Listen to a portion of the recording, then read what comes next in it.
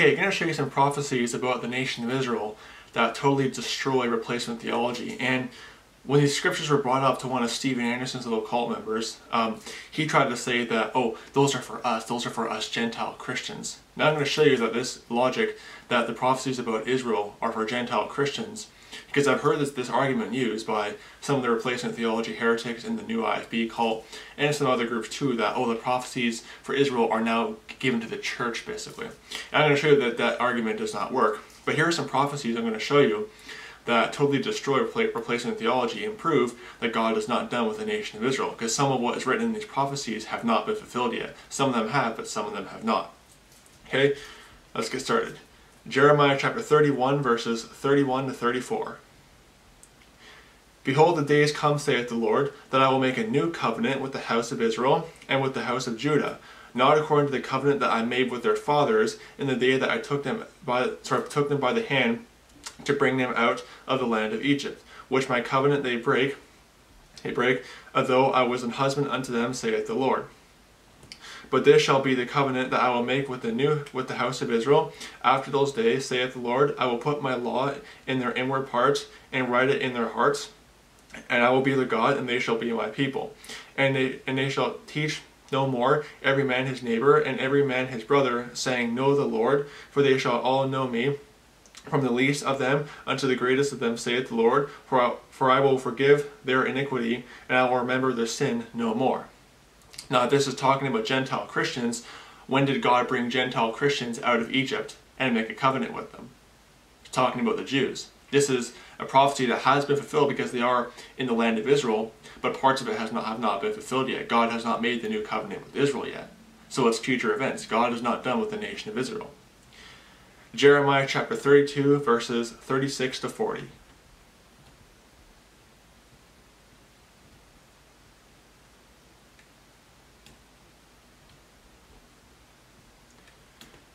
And now therefore, thus saith the Lord, the God of Israel, concerning this city, whereof ye say, It will be delivered into the hand of the king of Babylon, by the sword, and by the famine, and by the pestilence. Behold, I will gather them out of all countries, whither I have driven them in mine anger, and in my fury, and great wrath, and bring them again unto this place, and I will cause them to dwell safely.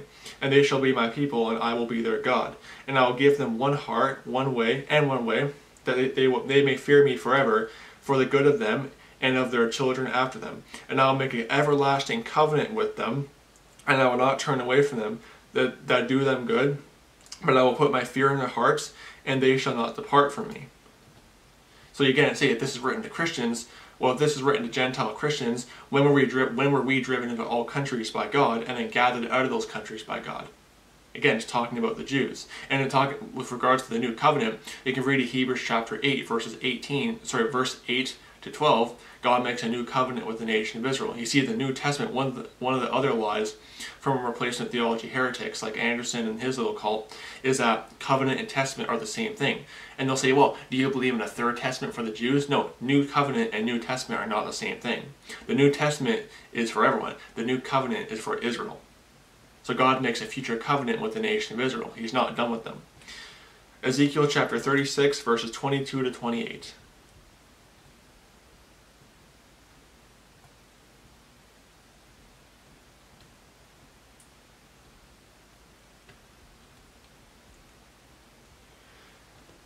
Therefore say unto the house of Israel, Thus saith the Lord God, I do this not for your sake, O house of Israel, but for mine holy name's sake, which ye have profaned among the heathen, whither ye went. And I will sanctify my great name, which was profaned among the heathen, which ye have profaned in the midst of them. And the heathen shall know that I am the Lord, saith the Lord God, and I will be shall be sanctified in you before their eyes. For I will take you from among the heathen, and gather you out of all countries, and bring you into your own land.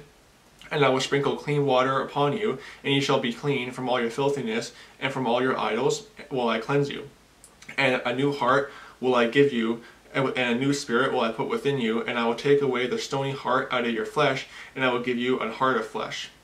And I will put my spirit within you, and cause you to walk in my statutes, and ye shall keep my judgments, and do them. And ye shall dwell in the land which I gave to your fathers, and ye shall be my people, and I will be your God. And again, if this is for Gentile Christians, if this is talking about Gentile Christians, when were we gathered out of all nations and brought to Israel? And when was our covenant made with our fathers? Gentile Christians, you know, I'm a Slavic. I'm from Slavic Russia, so obviously I'm of Slavic background.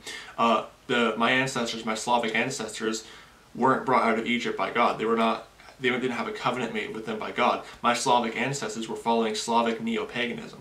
Sorry, Slavic paganism, not neo-paganism. They were following Slavic paganism. They were heathens. They were not in some kind of covenant relationship with God. This is talking about the nation of Israel. Now, I want to get this out there first of all, is that while the Israelites, the physical Israelites, according to these scriptures and many others, are still God's people and God still has plans for them in the future, the religion of Judaism is satanic. I don't deny that. The religion of Judaism is a wicked, antichrist, false religion. The Talmud is a very wicked, satanic set of books. The Talmud says that Jesus Christ is in hell.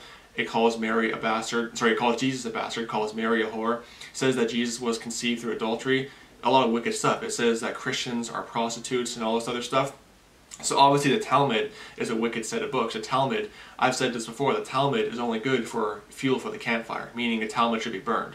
I don't deny that. Judaism is a wicked, satanic, false religion, and the Talmud is only good when it's fuel for the fireplace. That's all it is.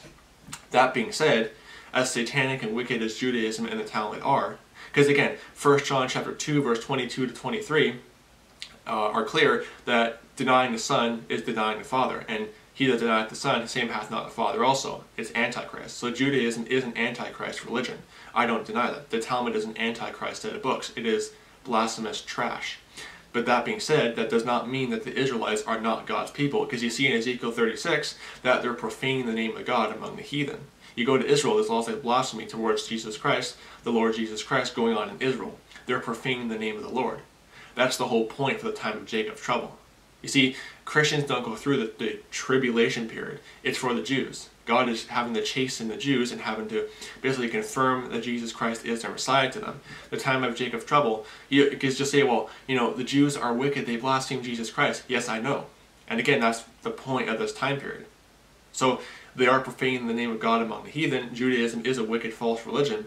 That's the whole reason for the time of Jacob's trouble. God's having to chasten them and punish them. And at the end of the time of Jacob's trouble, they will be saved. That's how Romans 11 says all Israel shall be saved. So don't be deceived by replacement theology. It is Roman Catholic, this doctrine. It comes from the Roman Catholic Church. Roman Catholicism, just like Judaism, is an antichrist, pagan, false religion that denies and rejects and hates the Jesus Christ of the Bible.